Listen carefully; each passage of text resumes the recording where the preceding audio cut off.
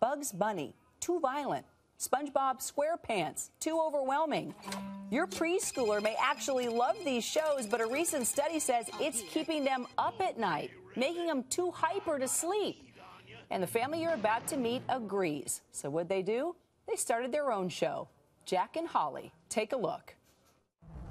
It's actually 100 times bigger than our planet Earth, and it's hotter than a volcano. Are you kidding me? Jack, would I lie to you? Yes. You're right. But on this occasion, Jez Wright and his wife Julianne Martin joining me now. Guys, great to see you. Also with the kids. Julianne, let's start with you. How did you start your own program? Why start your own program? That's a big project. It is a big project, but it didn't really start out as a big project. We just had an idea to do, a very personal family project a few years ago. And it's kind of spiraled out of control. But in a good way. You've got hundreds of thousands of people going online to see this every month. It's incredible. Jez, every member of your family plays a part in this too, right?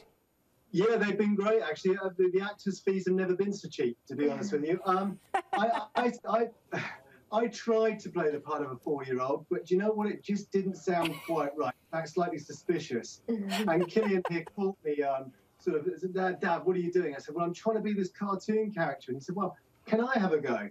And I thought, well, yeah, why not? And very soon the whole family joined in. It was fantastic. So, Killian, what's so cool about this show? Well, it's built on some very interesting facts.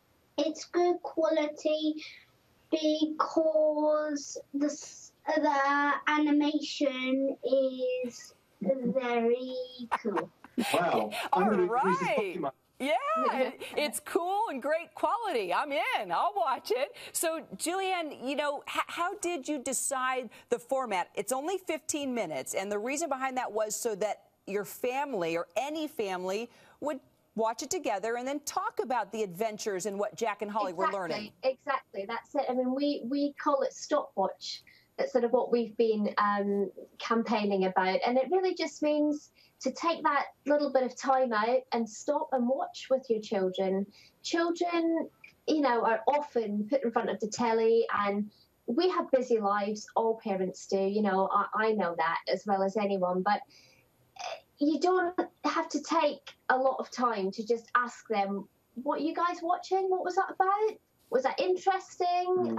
Because I think too often television allows children to be passive viewers. They don't really engage with what they're watching, and I think Jack and Holly encourages them to be a bit more active and ask questions about what they're seeing and challenge it. Yeah, I mean, we put quite challenging facts into the series, and some parents have said to us, wow, you know, do you think they'll understand those concepts or facts and figures? I said, well, maybe they won't, but I'll tell you what they will do. They will come and ask you about them.